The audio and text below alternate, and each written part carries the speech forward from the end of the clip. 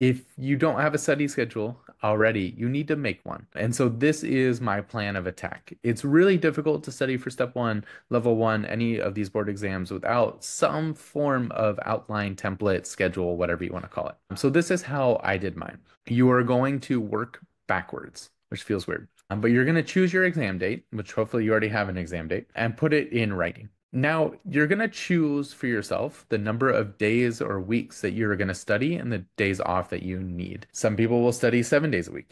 Then there's 6 officially licensed practice exams. I am going to tell you you should take all 6 of them, please. So schedule 6 days to take your practice exams. If there's anything that you like to do, please put it in your calendar.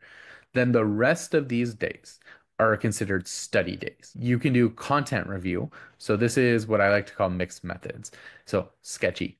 And then the rest of your study day or the entirety of your study day is practice questions. That is what the majority of people use to study for step one, is just, is doing as many practice questions as you can and reviewing them too. That the review of the practice question is by and large the more important part, for sure.